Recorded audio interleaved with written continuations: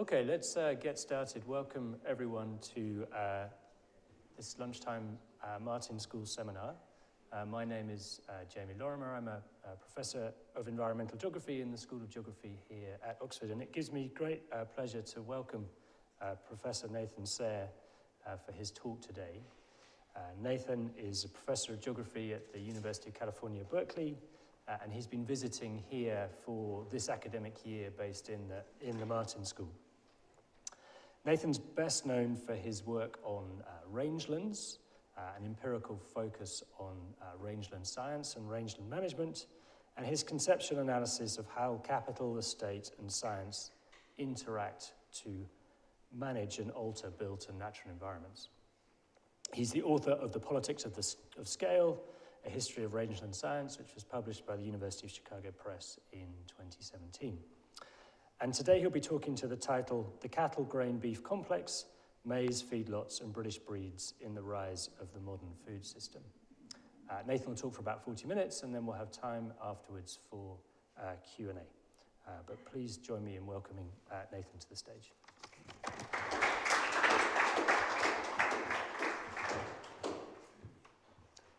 Thank you, Jamie. I take it it's not? Okay. Thanks, everyone, for being here. It's a real pleasure, and I generally want to express my gratitude to the Martin School and the School of Geography. It's been a magnificent opportunity to be here, and I want to share with you some of the research that I've done during my time here.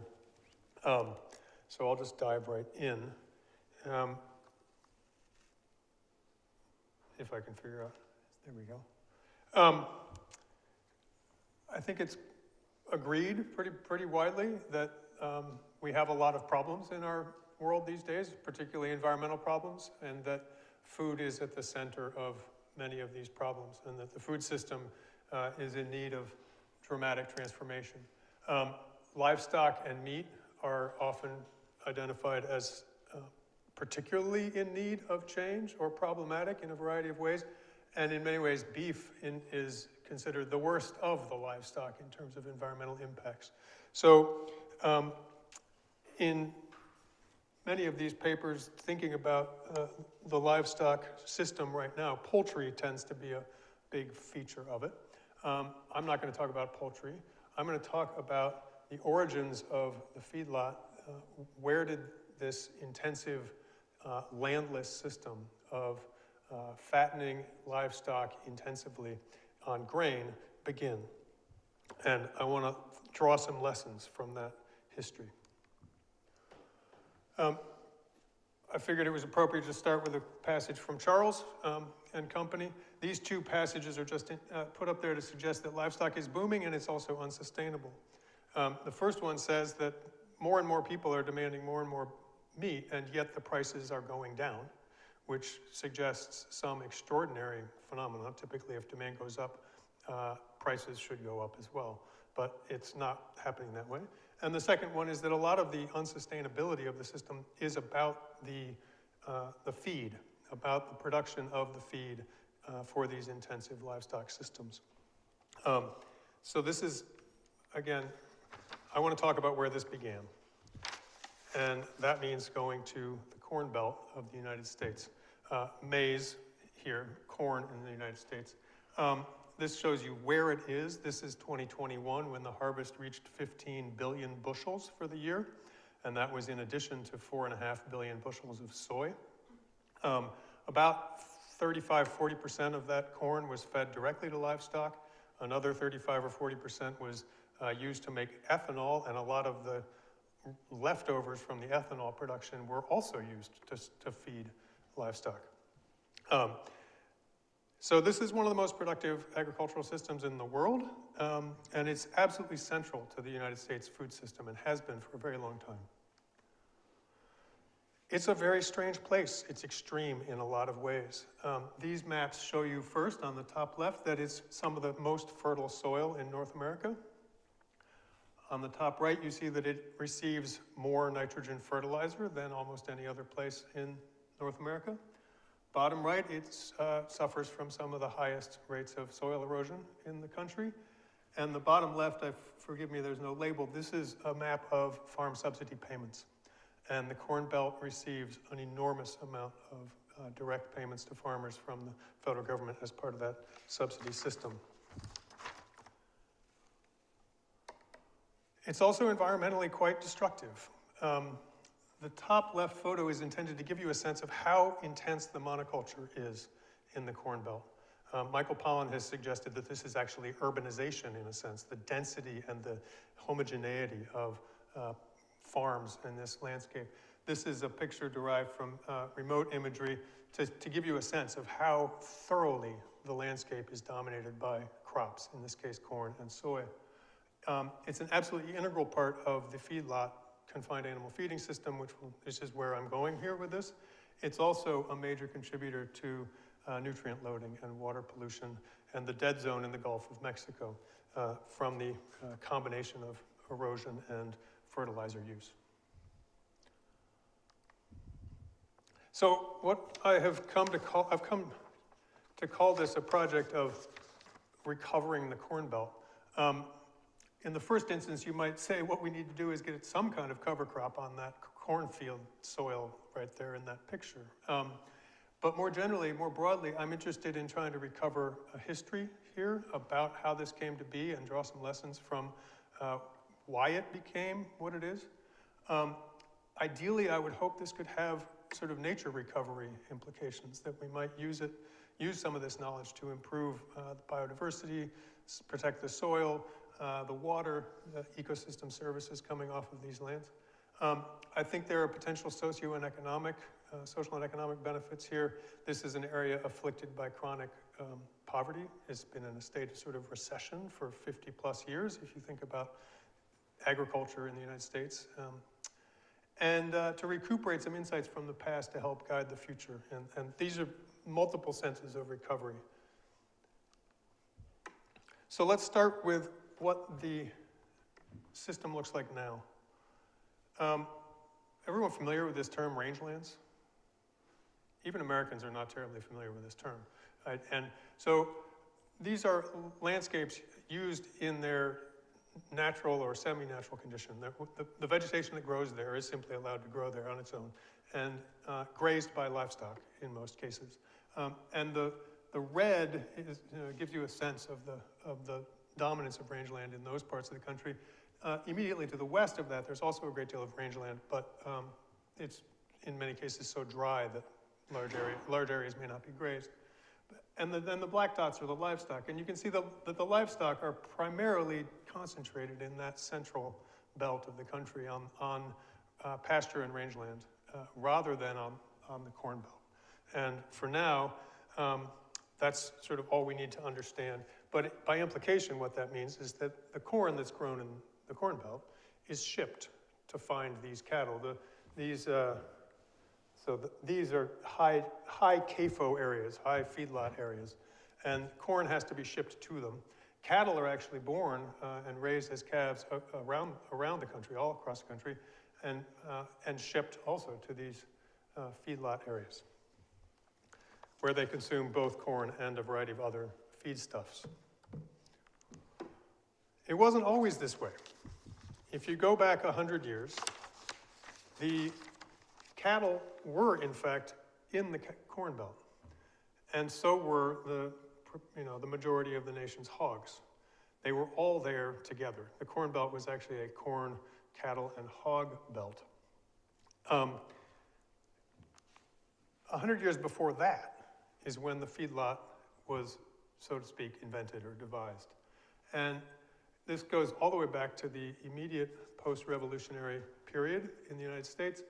In the late 1700s, people began to trail cattle from throughout this area, many of them semi-feral, up to southeastern Pennsylvania, where they would be fed over the winter, typically in barns, on corn, because there was tons of corn grown in the area, and fattened up, and then trailed to Baltimore or New York or Philadelphia and sold. And this turned out to be very lucrative. Starting about 1800, 1805, a number of entrepreneurs from Northern Virginia and Southern Pennsylvania took this model and went to Ohio. And they set up shop right in this area. they borrowed a bunch of money to do this. They knew from the beginning what they were going to do. They were going to take this model of corn and livestock and build on it. Oh, sorry, one more thing. Can I go back? No, I'll get to it. What did it look like? It involved growing corn, which was a Native American cultivar, and was extraordinarily productive and high yield. The yields were extraordinary. And then stacking it up, cutting it and stacking it up into these piles, which were called shocks, at the end of the harvest, after letting it cure there for a little while, and then running large concentrated herds of cattle through those fields. And the cattle would sort of tear the pile apart and eat a bunch of stuff, both the stalks and the grains. A lot of it would pass through their system. You'd leave them in there for a day or two, according to the records, and then you'd pull them out and move them to another one, and you'd follow it with a whole bunch of hogs. And the hogs would root around in the manure that the cattle had left and consume the remaining grain, and then you'd pull the hogs out, and you would do this through the winter in a rotation, and then drive the cattle to market back in Philadelphia or Baltimore. The hogs didn't drive very well, so people started sending them to Cincinnati. This was extremely productive. It didn't require a lot of labor. And it was soon discovered that the manure from the combination of the cattle and the hogs sustained the fertility of the soil such that you could keep planting corn every year. And this comes up repeatedly over the next 100 years, in fact, as people track this system and observe what's happening. It spread gradually westward with the settlement frontier. It was, in fact, the sort of main model of agricultural settlement, spreading from Ohio across Indiana and Illinois, and finally ending in Iowa. Beyond Iowa, the weather wasn't well suited to corn anymore. But by the 1880s, Iowa was at the center of this system. And this depiction from 1870, when Illinois was the center of the industry, gives you a sense. You've got cattle and hogs and corn all together in these fields. Now, there's several things worth emphasizing about this system. First is that it was never a subsistence activity. It was commercial from the very beginning. Like I said, the people who started this actually borrowed money to go do it. They had every expectation that they were producing for sale in the market. This was not because they were going to somehow support themselves by eating the corn or the livestock. In other words, the livestock wouldn't have been produced in the absence of Baltimore, Philadelphia, New York, the urban markets where the demand was. Second, it presupposed the overabundance of cattle, or of corn, I'm sorry. The corn supplies were so huge that the corn was worthless unless you fed it to cattle. It was not economical to try to haul it all the way to market, but if you fed it to the animals, then it would pay to get it to market and sell it. I've already mentioned the closed nutrient loop, and I'll come back to that. And then lastly, this is actually where the slaughterhouse, the modern factory slaughterhouse, was invented as well. It was invented in Cincinnati, where they were killing 300,000 or 350,000 animals a year, pigs, by 1850. Why is this not advancing? I'm stuck here. There we go. So this set in motion a westward movement, a recursive pattern. You'd start by raising your own calves on grasslands and pastures, and then putting them on the cornfields in the winter. But eventually, the need to sort of maximize your returns would cause you to plant more and more corn, and to get your calves from elsewhere, from further west, where they could be raised more cheaply, produced more cheaply. So, and as people moved in, and as the economy sort of continued to grow, land values went up. It was more and more important that you maximize revenue from your farms. And so they would give up the production of calves and just specialize in corn and feeding. And here you can see in 1860, the animals are spread throughout Ohio River Valley area. And by 1890, notice both that there's now this enormous concentration of cattle in the Corn Belt, but also that there are cattle scattered all the way across the plains. These are the ranches that have been set up as the Native Americans were decimated, the bison were decimated and removed, the landscape was opened up and populated by cattle.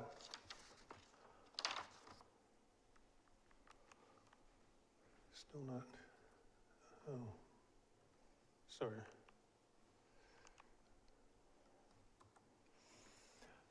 The initial wave was Texas longhorns that were just found in on the ranges of Texas after the Civil War. Am I doing something? This is the one that isn't working. Okay, if you use this. Yes, that's what I've been doing. Okay, thank you. Got it. It was a kind of bovine mercantilism, basically. You went to Texas, you rounded up a bunch of Texas longhorns, you trailed them north, and you sold them. And you could make a great deal of money in that period between about 1865 and 1873. But the feeders, the corn farmers who were feeding these animals, soon discovered that they didn't fatten very well on corn. And they were hard to manage. They were kind of wild. And they didn't pay the way other breeds of cattle could pay. And the slaughterhouses and butchers soon stopped buying these Texas longhorns. They weren't interested in them. And so the farmers and the ranchers both had to make a change. This was also when Chicago, the Union stockyards were building out and getting bigger and bigger and bigger and funneling all these livestock through their slaughterhouses and on to, or their stockyards and their slaughterhouses and on to the East Coast. And they had an interest in animals that were uniform and would yield the kinds of cuts of meat that would give them the most return in the marketplace. So they were also pushing for a change. And this is where the British livestock breeds very rapidly overtook, either directly or by crossbreeding, the herds scattered across the western plains. Now, these were animals that required large, reliable, nutritious feed. They had been bred here in this country on the sort of foundation laid by agricultural improvement, fodder crops and intensification that enabled the breeders to feed them sufficiently that their other traits would manifest and enable them to make decisions about how to select. By virtue of inbreeding to stabilize the breed, they also achieved conformity, which worked better for factory slaughterhouses.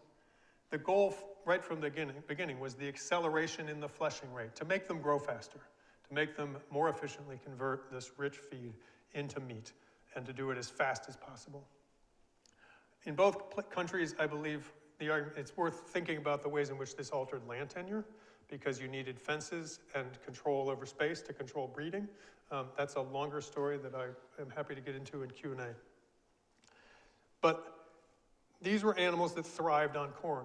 They did even better in the United States on corn than they did over here on fodder crops. And they yielded the beef that urban and British consumers had come to demand. And by 1900, age at slaughter, how old the average animal was, had dropped from about 6 years to about 2.5. And the weight at slaughter had gone up significantly. So you've got a dramatic change in the conversion of feed into meat. In the Corn Belt, what this helped drive was that complete conversion, that complete plowing up and loss of native prairie in the name of growing corn to feed all these animals. And the number of cattle in Iowa increased by a factor of 100 over the space of 60 years. On the rangelands, the Great Plains, what this meant was that first, the influx of these British livestock, British breeds of livestock, happened very quickly in the early 1880s at a point when a lot of capital from Britain and New York and Boston was being invested in these ranch operations. A lot of ranchers had a lot of money that they'd borrowed to buy these animals, and they drove the price of the animals up so high that breeders in the Corn Belt actually started shipping their cattle west onto rangelands rather than to the Union stockyards. And the numbers ballooned, and then there were storms and droughts, and this is a big part of what's known as the sort of the demise of the cattle boom, the collapse, and you can see the kind of die-offs and destruction that resulted.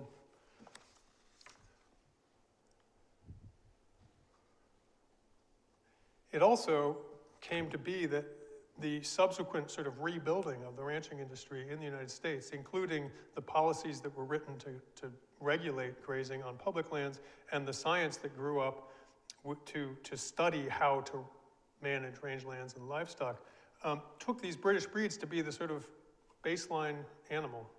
It took them to be what all cattle were like, and designed all kinds of interventions such as fencing, predator control, kill all the wolves, kill all the bears, artificial water sources and supplementary feeds, issues of grazing distribution.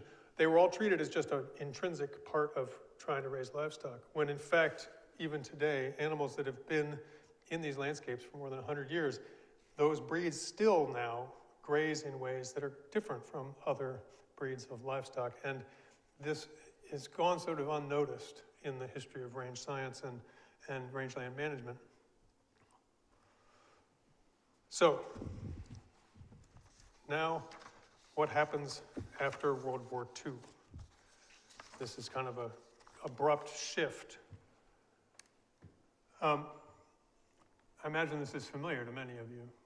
After World War II, there is synthetic fertilizer available. It's incredibly cheap because the munitions plants that were built for the war effort are basically turned over to fertilizer corporations. Farmers are suddenly given access to very cheap synthetic fertilizer. Hybrid corn comes along, and a few decades after that, hybrid sorghum. These are seeds that can produce at much higher rates and take advantage of that fertility from nitrogen fertilizer. You see an incredible growth in the overall U.S. corn harvest beginning about 1950, and also an incredible rise in the use of nitrogen fertilizer. The way it's been portrayed in the literature, this is treated as something of an issue of simply having enough supply. That there was no longer enough rangeland to raise all the calves that were needed, and there was demand, post-war American prosperity demanding more and more beef, and that shifting to confined animal feeding was therefore necessary to meet consumer demand. That may be true, but it's also quite clear that in the absence of such massive synthetic fertilizer inputs and corn overabundance, again, that this also probably would not have happened. The consequences of this have been quite dramatic, and this is a huge part of the problems with beef that we started with, right? In the 1950s and 60s, those corn farmers in Iowa stopped fattening cattle at all. They just turned entirely to corn and soy, and the cattle instead were fattened off the range directly to feedlots. And you see that the size of those feedlots has steadily increased, and now there are feedlots out there that are 80 to 100,000 animals at a time, and quite a few that are 40 to 50,000. Farmers therefore had to rely on synthetic fertilizer because they simply didn't have livestock anymore to provide manure. Overproduction continues to afflict farmers in the area. The water pollution, issues of pathogens in feedlots, all these problems unfold from this. Now that's not news, but there is, the other side of this is the efficiency gains associated with these feedlots and these intensive systems. These maps depict greenhouse gas emissions and emissions intensities from ruminant production in different parts of the world. And you can see that in the United States, even though the production is very high, the intensity of greenhouse gases per kilogram of meat is extremely low compared to much of the developing world. And this is because, primarily, the animals live much shorter lives, and they feed on much richer nutrition. And the breeds, they are of breeds that have in fact been selected precisely for this type of man-made environment, you might say. So it's not surprising then that we get questions like this one heading up studies, right? the efficiency means lower emissions per output and makes it look as though from a climate point of view, you're better off producing meat this way, assuming that you need the meat or want the meat, right? Or we have to consume less. And in the politics of the food system in the United States, that's not a very popular position to stake out. There's this sort of hard trade-off then between the industrial system and the alternatives. Integrating livestock and crops is a topic that some scholars are interested in and are pursuing, and they're studying and they're debating. Converting the Corn Belt back into prairie and then grazing it with livestock is sort of one proposal that scholars have put forward, and there are debates about exactly how that might affect output and things like that. And there's also some research here trying to think about, well, could we get all that fertilizer or that manure from the feedlots and get it back out onto the fields where the crops are grown? And that's, you know, also a possible way of improving this system. But as far as I can tell, the original feedlot, the feedlot of the Ohio Valley in 1840, which persisted in principle anyway, up until the 1930s, maybe 1940s, a system in which the farmers are self-sufficient in the nutrients they need to sustain the soil in their fields because of the use of livestock in the fields, is nowhere to be found. I have not seen any sort of analysis of this scenario, perhaps because it's just not familiar to people.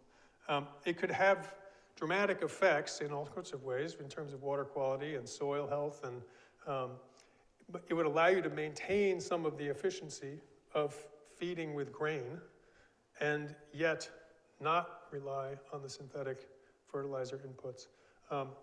And these are just some passages from the literature. I have yet to really see a systematic, you know, study of this from the time. It would be interesting to try to learn more. And I think it would also be very interesting to try to figure out what these farmers did. How, I've found just descriptions of how some people were very good at it, some people weren't so good at it. I think there was a lot of local knowledge or traditional ecological knowledge, sort of unsystematized, but nonetheless important, that would be interesting to try to recuperate. So I hope that's novel and potentially exciting to you. And again, thank you everyone. Thank you to Charles and Jamie, the SOJ and Martin School, and Sasha, and my colleagues in New Mexico who are working on this to some degree. Thank you.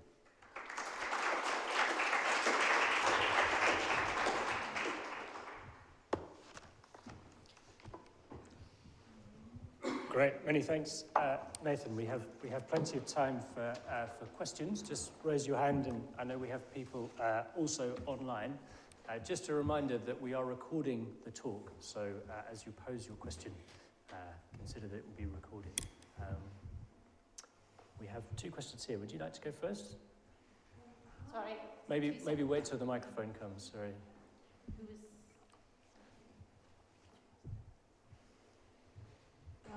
How do you solve the problem of methane? You know, in the dung of cattle. Right. Which must be a big problem. Yeah, that is an unavoidable feature as of yet. My understanding is that the amount of methane you get from a steak or an animal is, in the first instance, a function of lifespan, and that animals that only live to be 2 years or a little more than 2 years old will have a much smaller total output of methane than any animal that lives 4 or 5 years, the way they do in many parts of the world. And it's also a function of feed and feed quality. And there's efforts afoot to figure out how to reduce methane by changing the composition of the gut or the diet. But this would not necessarily alter what we have right now in any huge way. So yes, you still have the methane, and it's a question of, well, either you have the animal and you have some methane, or you have to get rid of the animal altogether to avoid that, I believe. question in the front. Hi, you haven't mentioned alfalfa. I thought that was a component in the feedstock. It is. It's, I think much of the alfalfa, maybe most of the alfalfa grown in the western US is either for winter feed rather than finishing feed, or it becomes a component in finishing feed, or it gets sold to, either exported or sold to support sort of barnyard animals or horses. I don't know for sure how much alfalfa goes into feedlots, but I don't think it's a huge part. It commands a lot of irrigation water in the interior west, and that's its biggest impact ecologically, is that it's extremely thirsty. Just a point of clarification on the greenhouse gas emissions. Yeah. Did the figures for feedlots also include the greenhouse gas emissions from the food production? Yes, I believe they do. Okay. Yeah, those life cycle analyses have, they do capture that. Thank you. We have a question online from Andrea. She said, you mentioned there was so much corn around in the 19th century and people built, therefore, a business model feeding it to cattle. So the question is, why was so much corn grown in the first place before the meat craze started? In the case of the Ohio Valley, the corn was grown to feed it to the cattle. Like the meat craze was already there, motivating it. And there is one interesting wrinkle here, which is that the other profitable thing you could have done with that much corn was make whiskey. And that's in fact what later did happen. But it just so happens that the whiskey rebellion provoked a punitive tax to be placed on whiskey production at just the moment when people were settling in places like Kentucky and Ohio. And whiskey was actually not an option economically in that window. And the livestock therefore got all of it. But the abundance was also just a function of the incredible soils and the sort of incredible nature of maize in those soils. It boggled the mind for most of these, immigrants coming from places like Britain. The yields you could get with this crop and sustain. Question here. Thank you. You left us hanging with your last slide, I think, on closed loop systems. My understanding is that there are quite a lot of farmers out there right now who are operating in that mode. So 100% grass-fed beef, as an example, with no external inputs, or very, very little external inputs, could be argued is sort of getting towards a carbon neutral situation. Where is you mentioned, as an area for study, is that something that you are going to pursue? And if so, what are your actual plans in that regard? It's a great question. I am not, I haven't gotten there yet, and I think I need help to do that. In the United States, the number of grass-finished beef operations on rangelands is actually quite limited. It's growing, but it's still very much a niche market. Not surprisingly, there's been a bunch of research comparing the environmental footprint of grass-finished versus grain-finished beef.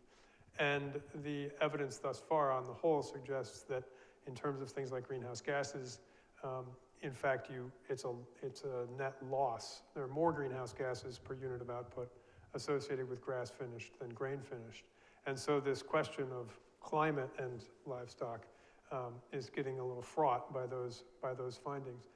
I would love to see more grass, and you're right, that would be a closed loop system that would be would achieve the same kinds of things, if not more so, especially if you also could bring back sort of native prairie and range vegetation. The question of whether it could scale up is sort of a big, huge question. And what I see here is not some kind of like, let's do this instead. This could represent another way of achieving the nutrient loop, closing the nutrient loop, at least in large measure, without going all the way to a grass-finished system that might be less productive and more greenhouse gas intensive. Does that, I mean, figuring out the parameters or the potential here, like how much could you gain in terms of greenhouse gases, in terms of nutrient application, in terms, because you still would have to think about these animals are being removed. Will you really be able to sustain that soil fertility in the long haul? And effects on output and therefore prices. I personally think it would be good if the price of beef went up and if the supply of corn went down. And it would be good not only for the larger society, but for the farmers themselves. Chronic oversupply of corn has been the bane of Iowa farmers for 100 years. And anything that would curtail that overproduction would probably allow them to reduce the subsidy payments they receive as well.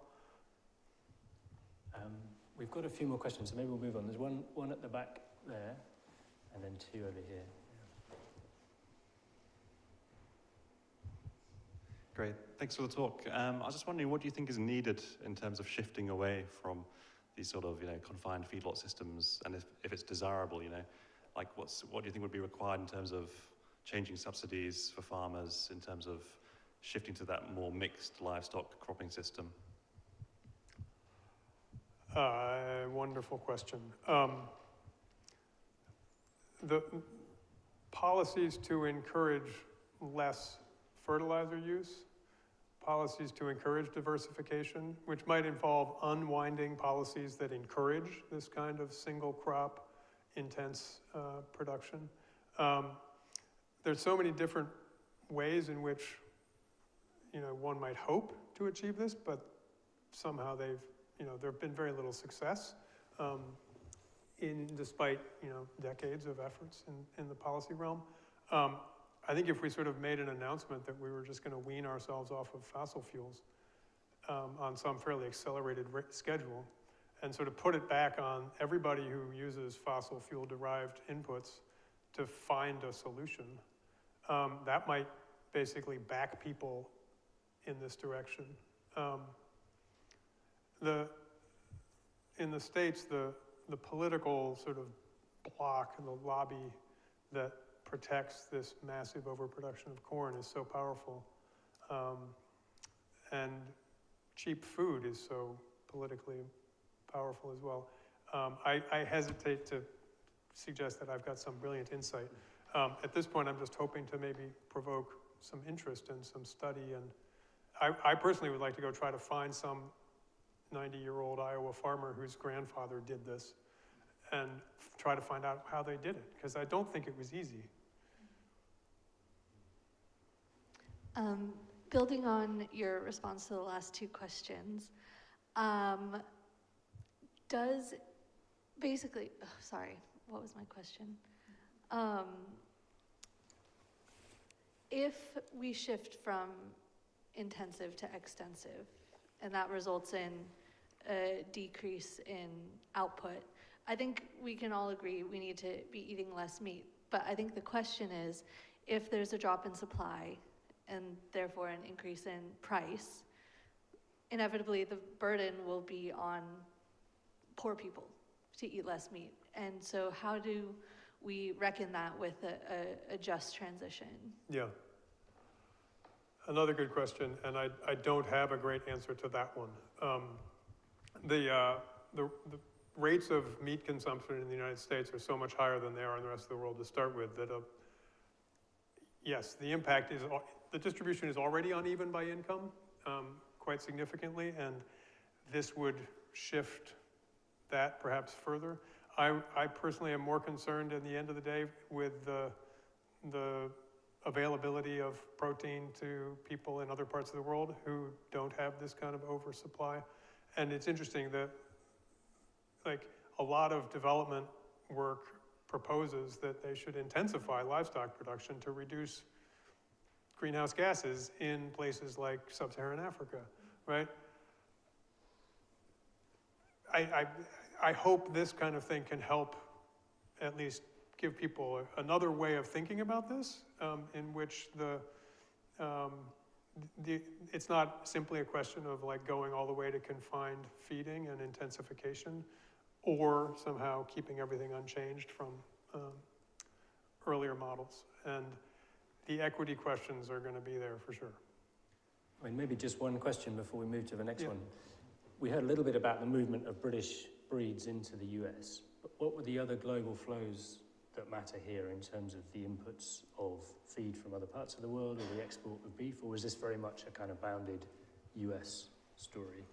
At the time, Britain also was actively developing a similar supply chain from Argentina and South America, and that became extremely important as well, and had some similar effects as far as initially capitalizing on grasslands, and eventually transitioning more and more to crops as feed for fattening livestock.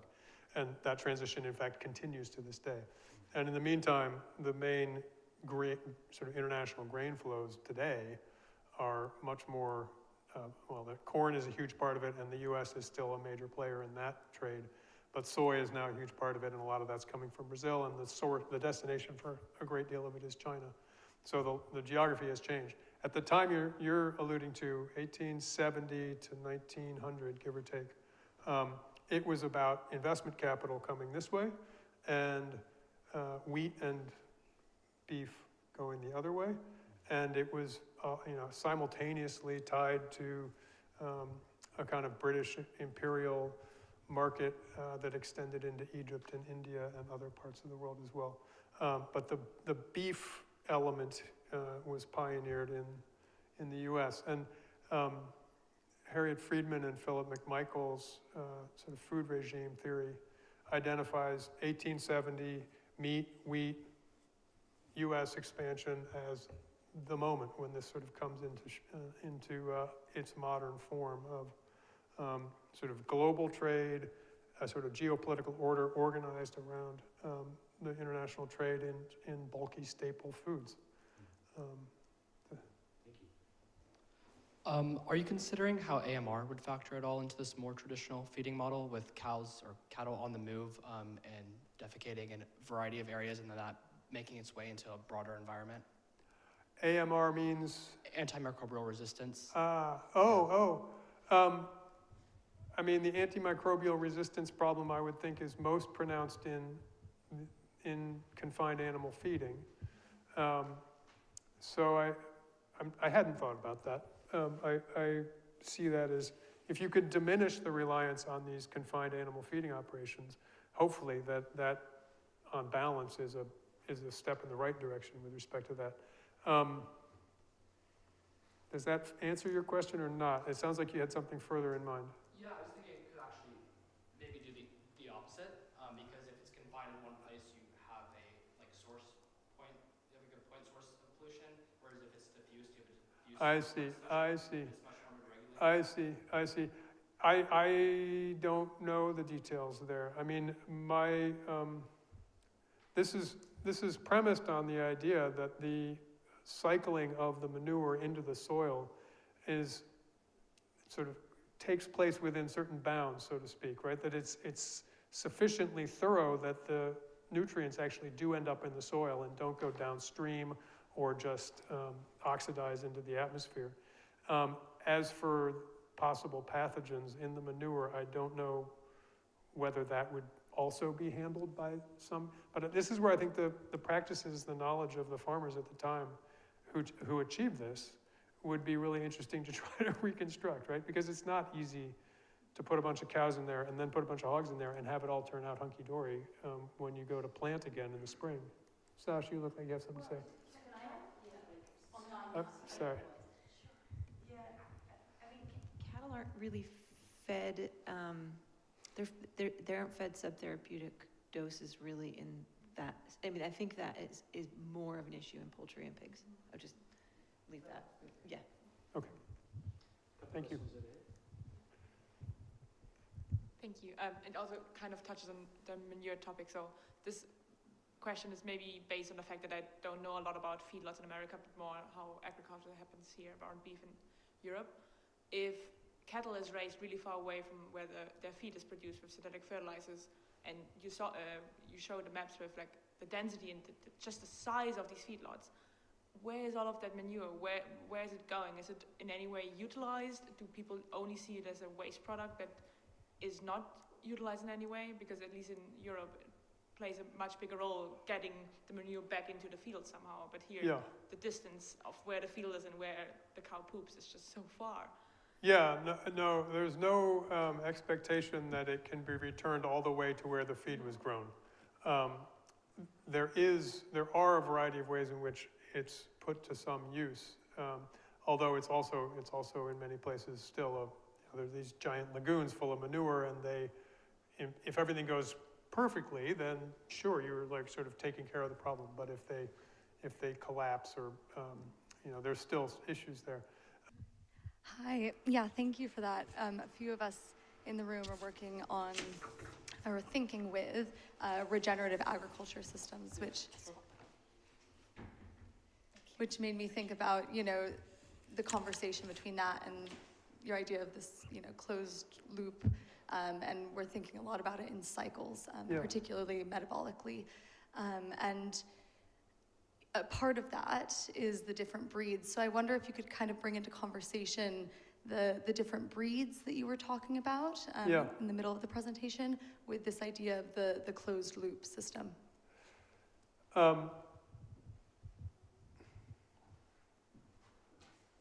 mean, as far as the closed nutrient loop, I don't have any reason to believe that the British breeds versus the Texas Longhorns were significantly different in terms of, how did they metabolize corn and fodder of various kinds.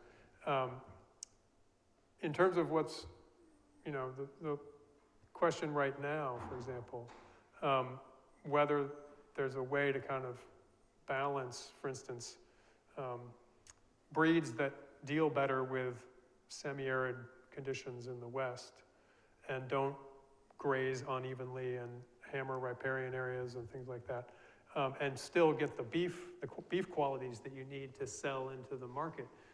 There's promising research going on in New Mexico where they're crossing these Spanish-descended heritage breeds called criollos with British breeds and then fattening them, and the beef turns out to be just fine as far as the marketplace is concerned, and the animals are somewhat smaller, they're less impactful on rangelands. There it's not so much about the nutrient loop though. And so, yeah, I'm not quite, that's a good question, whether you could breed or work on breeding is so complicated, and there's so many things that can be achieved with breeding if you know what you're doing and put enough effort into it.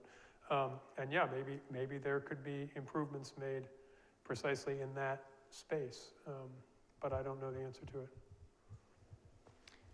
Jemima online has asked, one of your figures showed the US as having a much lower kg CO2 per kg protein emission than places like South America. Yeah. Can you explain why the US has so much lower CO2 per kg meat emissions? Is it purely because it's more intensive farming, or are there other explanations? My understanding is that it's primarily age at slaughter, and next is feed quality, and breeding is part of this as well. That the animals in the United States are basically, they never experience a shortage of food, and they never stop getting bigger, and they reach slaughter age very, very quickly. And their feed tends to be very high quality compared to, say, tropical grasses or African shrubland forage. And that's what achieves it. They get really big really fast and they die really soon. And so per kilogram of output, they just don't have enough time to emit the amount of greenhouse gases that cattle in many other parts of the world emit. Also online, we've had a question from Molly. I'm hoping you understand what it means. Wondering about how to undo and or lessen harm of the CGB complex and how much problem is cultural as much as economic and technological. So cattle grain beef complex, how to unwind it or reduce its impacts. How much is it cultural? How much is it economic? I would say it's economic and at this point political because of the entrenched political power. I mean, cheap food is good for everyone except for farmers and ranchers, basically. And there are so few farmers and ranchers left in the United States compared to the population as a whole that their political clout is just not particularly significant. Unwinding it is something I think it would take a huge suite of policy interventions to unwind it. This might be one piece. Try to reduce fertilizer input reliance. I mean, it's interesting, there's actually a great paper by a group of scientists from across the country's sort of ag research stations, attempting to define what the goal might be for a vision of sustainable intensification in the United States. And their conclusion ultimately was reduce off-farm inputs. If you can reduce off-farm inputs, you will, in all sorts of different ways in different places, you will help the farmer because they won't have to spend so much money on these things. You'll help the environment because these inputs tend to be damaging. It doesn't keep you from using tools, but it encourages you to reduce those things. And this is, I think that's the way, if you had to put it in one sentence, that's how you might do this. Reduce off-farm inputs and then let the combination of the market and individual farmers and ranchers figure it out. And so I've got one more online and then I'll come back to the room, sorry. So Alexandra has asked, as there is an abundance of corn as crops, is there anything else you could grow instead of corn? Anything else you could grow instead of corn for the purposes at hand? I believe corn would be at the top of anybody's list as to sort of the density of the nutrients achieved for the inputs utilized. I mean, I didn't mention, but it's obvious, I think, to most people in the room that we now have so much corn that the cattle can't even eat it all. And you have to make ethanol, and you have to make high fructose corn syrup, and you have to do all kinds of other things to sop up the surpluses in the United States. You have to ship a lot of it overseas. As far as growing other things, I would love to see a more diversified mix of things growing on the land in the Corn Belt, including prairie grasses. Corn, I'm just suggesting, could still be part of the mix.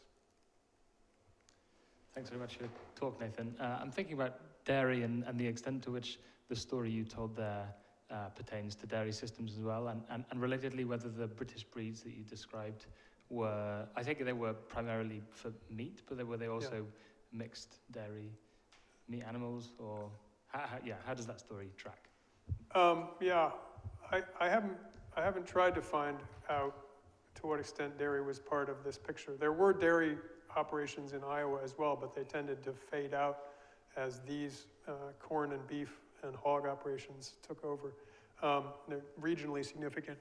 The breeding question is interesting because most of the breeds that were here in 1700, to the extent that they were breeds rather than just sort of the local stock, they had been valued for both dairy and beef. And actually beef was secondary to dairy and traction in a lot of ways. And the breeding of these breeds, in fact, reduced the milk output of most of them. And then other people bred dairy animals that produce a great deal of milk. And there's some funny stories about, efforts that went wrong in this space as well. But I haven't spent much time trying to understand dairy as such. Obviously, some corn is fed to dairy animals, and some dairy animals end up in the beef supply getting fattened at feedlots. So in that sense, they intersect. the dairy industry has gotten so concentrated in the United States, or massified, I guess. The scale of dairy operations has just exploded, and smaller scale dairy operations have disappeared off the landscape just in the last 30, 40 years. So that piece of the story is really all about that. Thank you. In this country, we've been seeing a fairly significant decline in meat consumption for a variety of reasons. And I wondered, are you seeing any of that in the States? And what do you see for the role of, in the long term, of artificial proteins? First part of that question, I believe it is the case that meat consumption has leveled off in the United States, or at least beef consumption has leveled off. It's, obviously also still at a high level, but it's not growing the way meat consumption is growing in many other parts of the world. As far as the artificial meats, I don't consider myself expert in this, but my impression is that they're not likely to become a huge part of the system soon, and they may or may not, actually achieve the full suite of environmental benefits that some people ascribe to them. In the meantime, I guess I'm kind of sympathetic to the small livestock producers scattered all over the world who still actually represent 2/3 of beef production, and who, in fact, do use their animals for manure and fertilizer and do use their animals to consume crop residues. And they're also having a hard time with it, and artificial meat in that context feels like so, I don't know, so science fiction and off to the side that I'm not optimistic, I guess. We've got one question, and then we should probably call it to. Well, we've got to let Sasha ask too before we're done. Okay, and Sasha. No? There's been a lot of conversations today about corn, and I know that Prather Ranch in Northern California finishes with grain, but not with corn. So is there a way that we can grain finish that doesn't involve corn that would provide better benefits for cattle, obviously, stop antibiotic resistance? And is that a way that ranchers in the process could maybe directly sell to the slaughterhouse instead of cutting out the feedlot in the process? Right. You said it was Prather Ranch? Yeah. I was unaware that they finished with something other, or there's no corn in their rations at all? What do they use? As far as I know, this summer, but they don't finish with corn, but they finish with grain. Interesting. Okay. No, I'd love to learn more. I was unaware of that, and Sasha may know more about it. Yeah, I guess that gets into the question of how damaging is the corn compared to something else in terms of all the other dimensions of the process. And in certain parts of the country, I would imagine that, other crops would be a better choice, especially if you're getting into areas with irrigation and groundwater pumping and things like that. But I don't know how they do it. The cutting the middlemen out and allowing ranchers to capture more value is a fantastic idea, and a lot of ranchers have worked hard to try to make it work, and some of them have found some success, but it's very, very difficult. And partly it's because the efficiencies of the feedlot are so great that the marketplace is extremely unfavorable to anyone who's not taking advantage of those efficiencies. And then the shortage or absence of small-scale processing plants is notorious as an obstacle to this. Thanks. Is it okay if I ask? Yeah, so, I hope so. I think what jumps to my mind is that kind of questions around biodiversity and what does this do for kind of in the land sharing, land sparing kind of debate. Because that's something that didn't come up that much in the talk, but is a huge feature, obviously, and it touches on, relates to kind of overall production, but also to this major question, the sort of twin crises around climate and biodiversity. So I'm wondering if you have any further thoughts around the biodiversity benefits of these kind of smaller integrated approaches, especially in the North America context, or places that have natural grasslands as well as confined feeding. Yeah, that's a great question. And I think it's worth emphasizing that in terms of the sort of homogeneity, the uniformity of corn and soy across the landscape in a place like Iowa, it wasn't 100%. It's gotten worse in the 20th century. It got worse after 1970. It got the sort of fence row to fence row philosophy. And I guess from a biodiversity point of view, first of all, if you can get rid of the chemicals, that will have various kinds of benefits for wildlife and hopefully biodiversity. If you can diversify the landscape and allow there to be more variety in the vegetation, and if you could put buffer strips along the creeks and allow native vegetation to grow there, if you could give farmers the margin to not plant 100% of their acreage, like literally all the way to the fence, and create just more edge habitats and connectivity of different structural vegetation structures, that all I hope would be of benefit. And I mean, 100 years ago, most of the farmers in Iowa still had large gardens. They still had multiple different crops going on.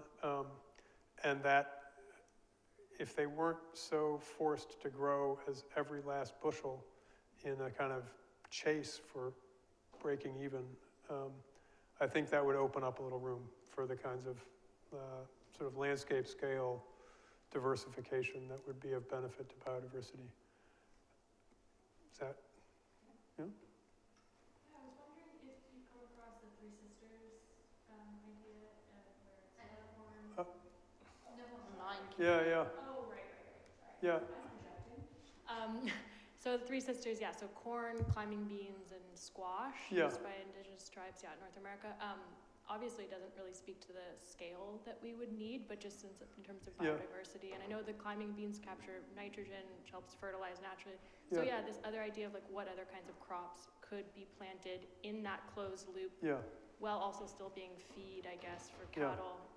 Just something that I was curious about. Yeah, I don't know as much about that in the Native American context as I would like to. My understanding is that that was much more the case, much more widely or intensively practiced in slightly more humid areas further east in the United States rather than the Great Plains. Some kind of polycropping system that would provide better ground cover, provide, presumably there are ways you could do that that would also be useful for this type of sort of shock-based feeding. It's a great suggestion. Whether climbing beans and squash are the other pieces that would be most useful, I guess, is not something I would have any idea how to answer. Thank you, Nathan. Thank you. We're up on time, but thank you all for your questions, and just join me in a final round of applause. Thanks, Nathan. Thank you.